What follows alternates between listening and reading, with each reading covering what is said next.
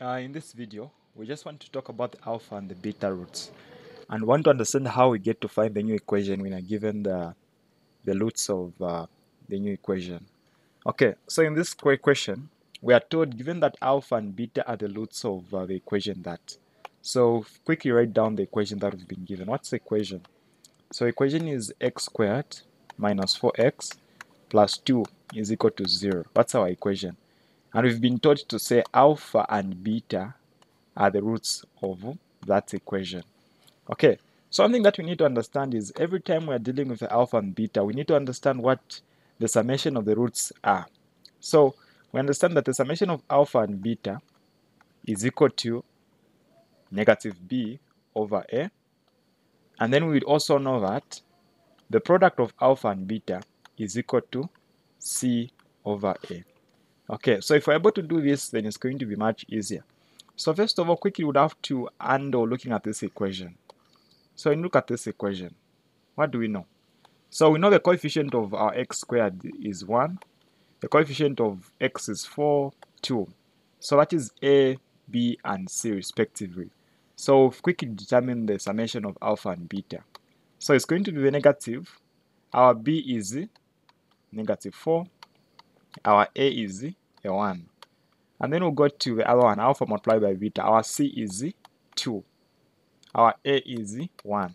So what do we have? So we have 4, and then we have 2. So we found now the addition of alpha and beta, which is a 4. Okay? And then there it's a 2. So I write the 2. So we have a 4 and a 2. Now, looking at the equation that they want us to find, they want us to use alpha plus 3 and beta plus 3. Those are the roots of the new what? Of the new equation. So equally, we would have to handle it the same way. We'll look at our roots in that case. We need to add them first of all. So we have alpha plus 3, and then we'll add it with the other root, which is beta plus 3. So whenever you're trying to simplify these, we'd have to put them in the form of addition of beta and also multiplication. So here the only thing we can do is we can collect the like terms, right? So we have alpha and beta. So alpha and beta can be added, and then we have plus what? Plus 6. Okay, so we've expressed it in the sum of alpha plus beta because 3 plus 3 is 6. The other side, we need to multiply. So the roots that we have of our new equation is alpha plus 3 and then beta plus 3. We are multiplying them. So what happens if you get to multiply there? So alpha times beta is alpha beta. You have 3 alpha, you have 3 beta, and then you have a 9. Okay, so at this point, we can factorize a 3. So if you factorize the 3, you are going to remain with alpha plus beta plus 9. So we've expressed all these in the form of addition of beta and also multiplication. Now realize that the equation that we were given, we just helped us to get the value of alpha plus beta and also the product of alpha beta. So we can quickly substitute. So where we have addition, the answer is 4. So we have 4 plus 6, giving us a 10.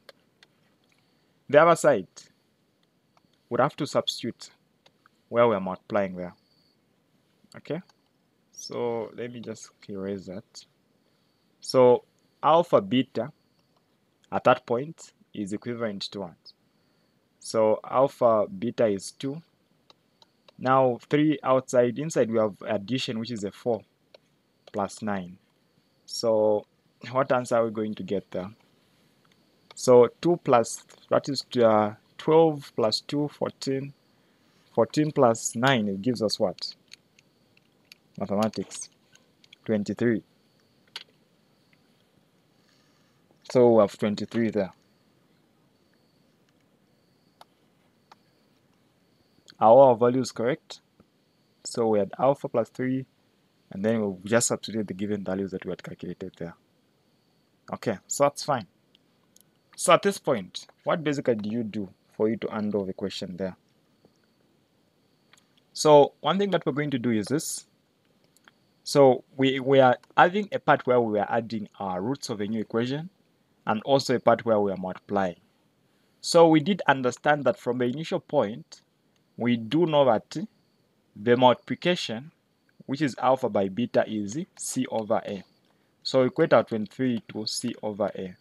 And then our addition, which we found to be our 10, is supposed to be equated to what?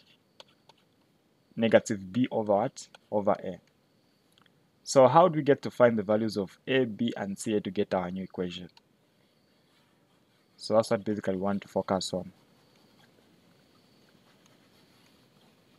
So at this point, it becomes easy. So we want to make sure that A, the value of A is the same. So we just have a 1 on both ends. So our value of A is 1. Now on top, on this part, negative B is equated to 10. So B becomes negative 10. On this part, C is equated to 23 directly.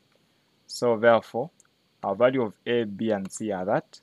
So we know the form of the quadratic equation is x squared plus bx plus c.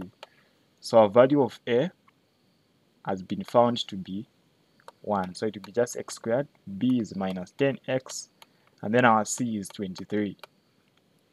So this is basically how you get to find the new root when you are given alpha and beta to be the roots of the equation. So you just use the alpha and beta, add them, multiply them, and equate them to, of course, what they are equal to. Of course, the takeaway point is the product is C over A. The summation is negative B over A. So if you know that, then you're home and dry.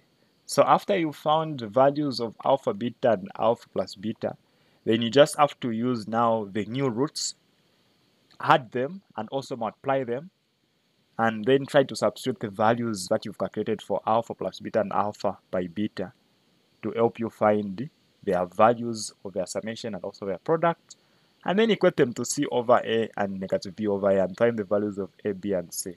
Then you're okay.